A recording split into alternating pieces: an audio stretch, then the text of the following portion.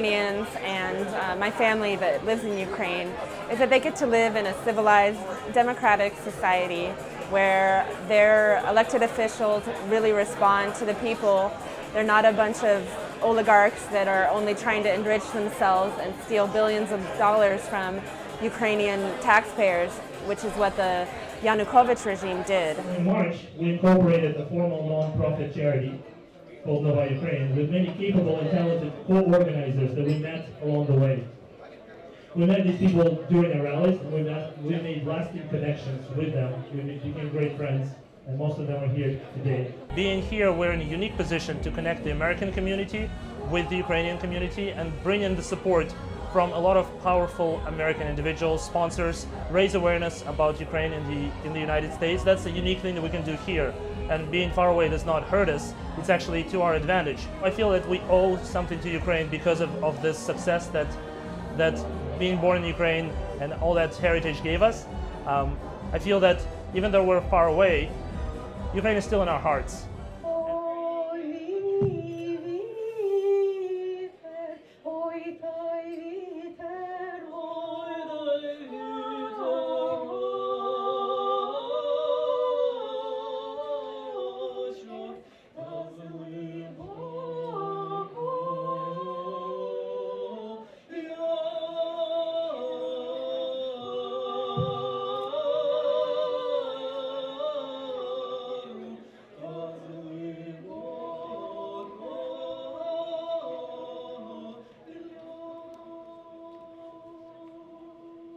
I think the most important for us is to tell people how serious we are, how passionate we are about Ukraine and about everything that's happening.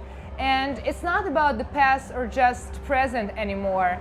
For us, it's about the future, because we are committed to change the future, and we believe the future is in our hands, and each one of us has the power to change it the way we would like to see our country. The elections were free, democratic, held in full conformity with national legislation and all international standards.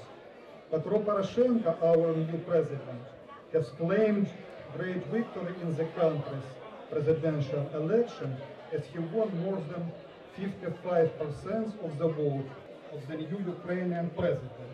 And we count greatly on mighty and friendly support from the United States people and the American government. In every foreign election else is going to go away sooner or later. We have a lot of support. It's an organization that supports the UN.